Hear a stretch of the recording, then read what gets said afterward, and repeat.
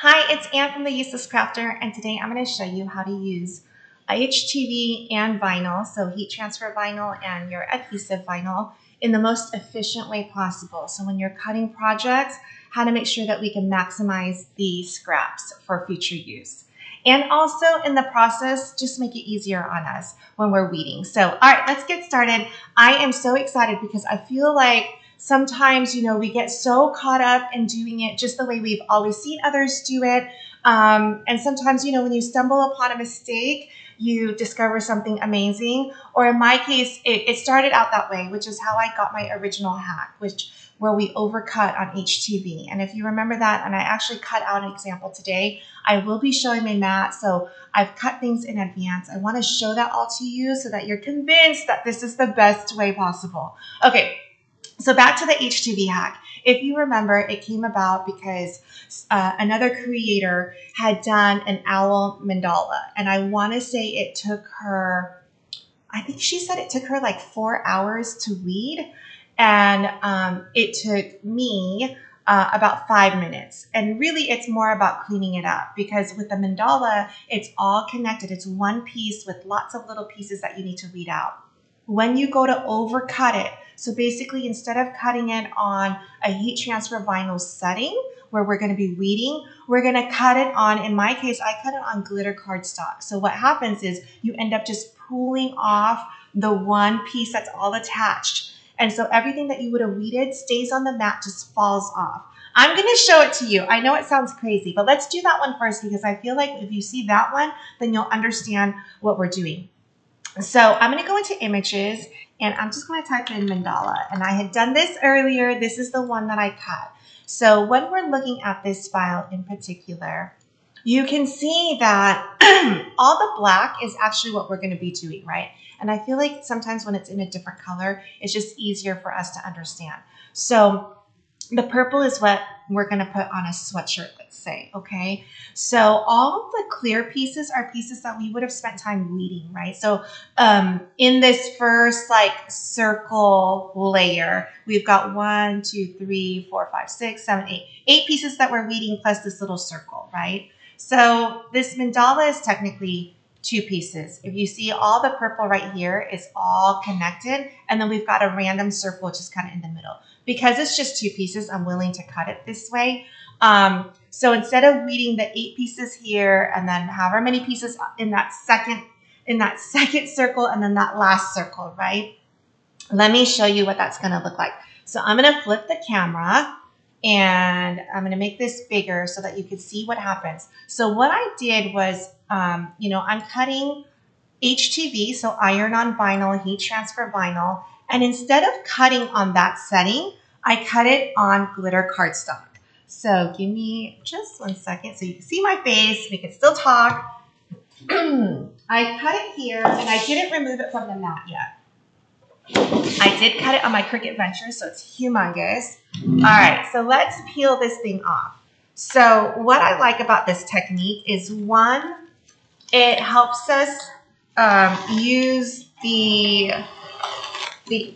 remaining scraps. I mean, this is as efficient as can be, right? You can still have something cut right here, something cut all the way to the edge if you really wanted to.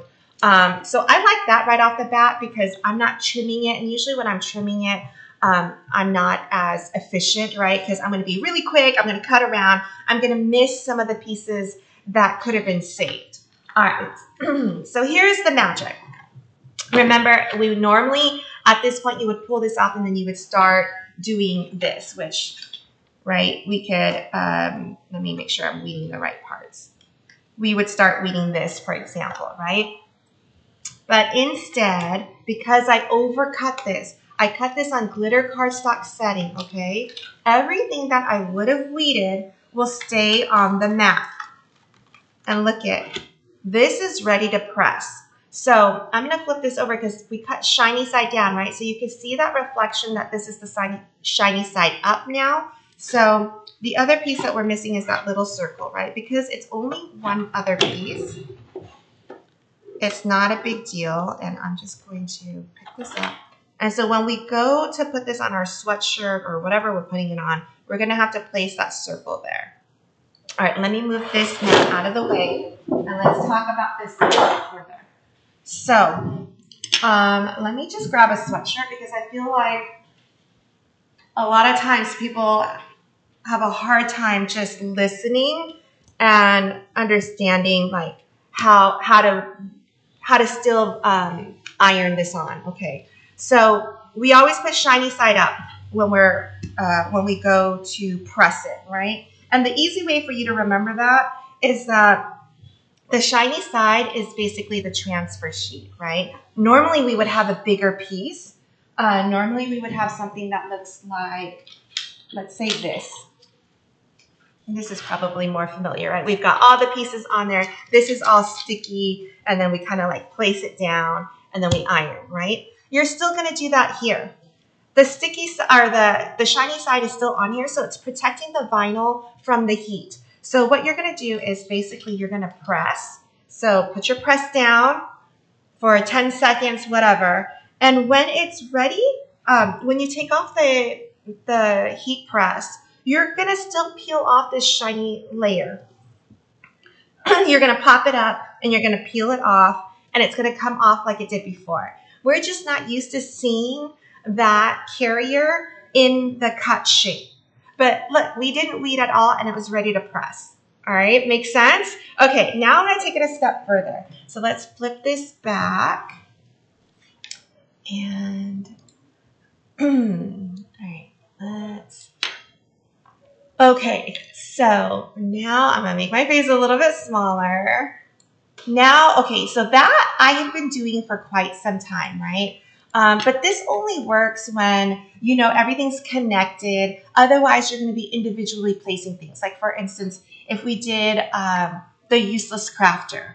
The word crafter in my logo, which I think you can see right there, is its individual letters. Then if we did it this way where we overcut, then you would need to place each individual letter down. And we don't want that because, you know, it's nice when it's on the transfer sheet. You know, it's going to line up straight, all that good stuff.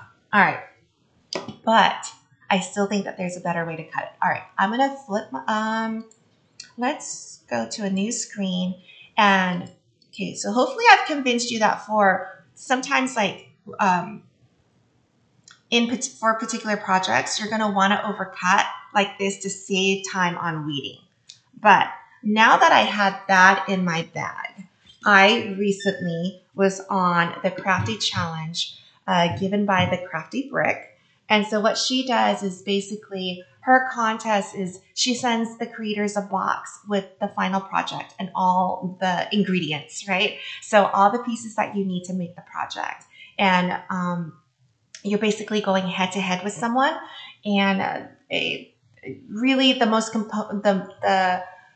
important component is how fast you can do it. So for me, when we were doing a timed contest, I really wanted the machine to cut for me and do as much prep work as I can. And then while I was doing that, I realized, oh my gosh, this is the way we should be cutting HTV all the time.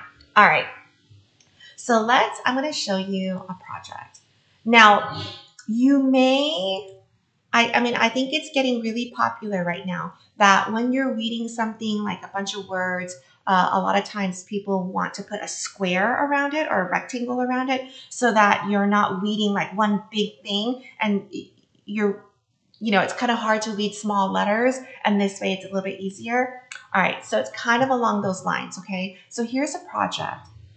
And this project, I'm going to link it in the description. You can go and download this project, okay? All right. What I did for this one is, and let me make this a little bit smaller. You can see that we've got a red component. We've got 2 pieces of black. We've got a light green and a dark green, right? And so normally when you cut this project, you would just trim it. You'd have like weird scraps left over, right? But this is what I want us to always do when we're cutting HTV or vinyl from now on, okay? So this is all the red. I want you to go and create an offset. And so here's our offset. It's in black, right? We're gonna cut this on HTV. but try to follow along with me, okay? We're gonna duplicate that offset. For me, it was duplicating it so that we had 4 layers, okay? All right, I promise you, stick with me. We're gonna grab all of these and we're gonna go to a line and we're gonna center it. Then you're going to attach it, okay? So when we attach it, let's look at this tab, okay? I'm gonna move the actual image up to the top and I'm gonna change this just so that we can actually see the color. I'm gonna change it to a purple. All right, so now we see this, the Summer is So Sweet with the watermelon, right? And with our offset. The offset though, we have 4 layers of it, okay? I'm just gonna remove all of this right now. When we go to cut this, because we've attached it, what's gonna happen is, let's go to the Make It, don't save. And let's see what our mat looks like, okay? All right, so this is what our mat looks like. We're going to mirror it, okay? When we go to cut this, it's basically gonna cut the HTV once, right? And then the offset is gonna be cut 4 times. So what we're doing is we're basically telling the machine, cut the offset 4 times. When it cuts 4 times, we're gonna be able to peel it off the mat. Why do we wanna do this? Because normally if we have this on the mat and we don't have the offset, you would have to trim it to save the excess, right? And if you don't trim it and you start weeding it, then everything that you weed is wasted material, okay? So we're gonna, let's just go through the steps and then I'm gonna actually show you what the cut pieces look like and why you're gonna love it, okay? So we're gonna click Everyday Iron On. So when you click that, it's gonna cut the words in the watermelon once. It's gonna cut the offset 4 times. Okay, so let's flip this screen and I'm gonna show you what the final looks like.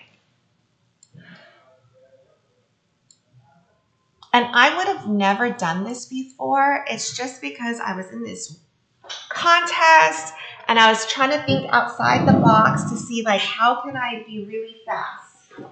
So let's look at a couple of things. Okay, so I'm just going to peel off this one. So keep in mind the watermelon, right? So here's my watermelon. The smaller piece, right? The outside is cut 4 times, so it just came off the mat. I have all the excess here that I can still reuse for scrap, right? And let me bring this back. Okay. I'm gonna weed it so you can see it. And I did everything in black just because I had a lot of black HTV.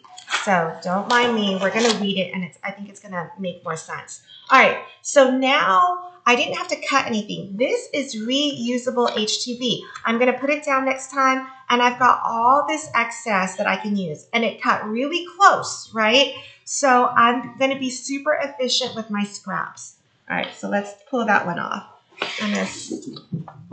So these are all pieces we're gonna weed and I think it's going to make a lot of sense once we get there.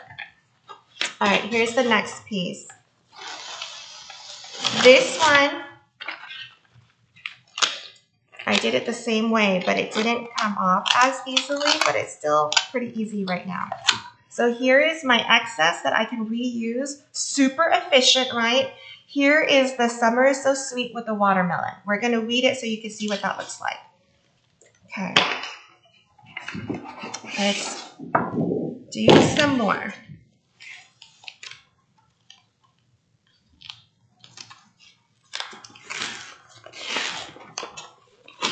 This is just the black watermelon seeds, okay?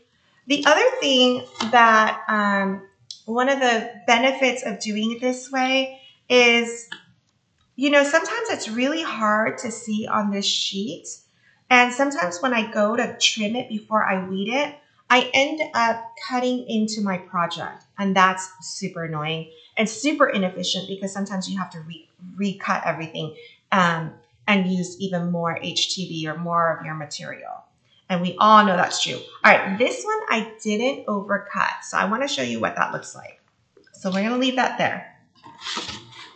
I've got like all these different things because I wanted to show you. Okay.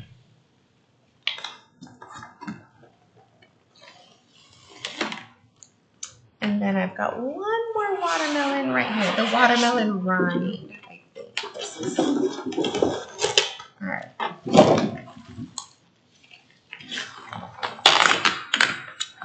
So again, this is my scraps. Super efficient because it's got everything still on there. Okay, let's go to weed. And I have some in color, which might help. Okay, so we're gonna look at a couple of things. All right, let's look at this water. These are the seeds, okay? What I like about doing the offset is that, for multiple reasons, let's get this down first, and I'm gonna show you. So when you weed this, your whole project is here. We're super efficient, right? Like, look at, this is what we're weeding. I didn't have to hand cut it. What's left is super, still a lot of pieces left for the scrap. And what's great is when I go to press this, because this is right here, I probably can press it all. Let's say I know this is different sizes, but you know what? I have it here. Let's do this. So let's weed this one.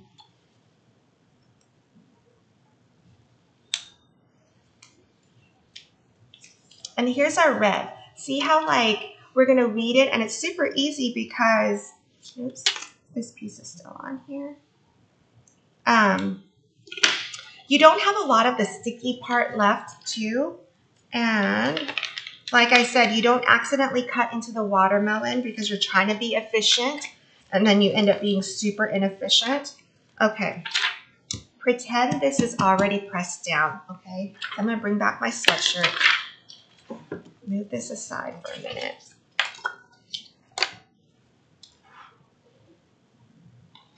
Okay. So, pretend this red layer is already pressed, okay? So when I do my next layer, I can do my black. Oops.